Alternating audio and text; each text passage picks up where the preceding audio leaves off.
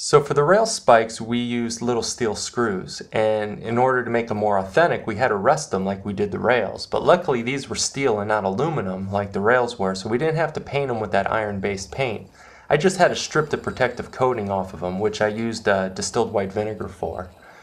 I needed 1,800 screws, but I only stripped about 200 at a time because even though it's a natural process, it smells, and my room was smelling like a freaking Foot Locker by the end of the day.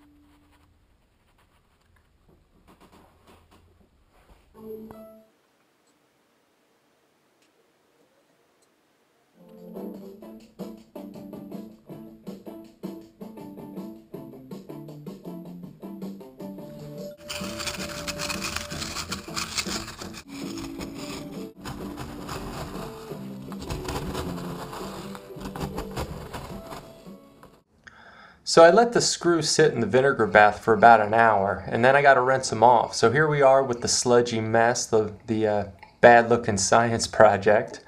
Then I just wash them off with a mild dish detergent. Like I said, since this is steel and not aluminum, we don't have to paint them with that iron-based paint and activate it in order to get a rust. We're just going to let nature do its course. Once the steel is exposed to the elements, water and air, it just they rust by themselves.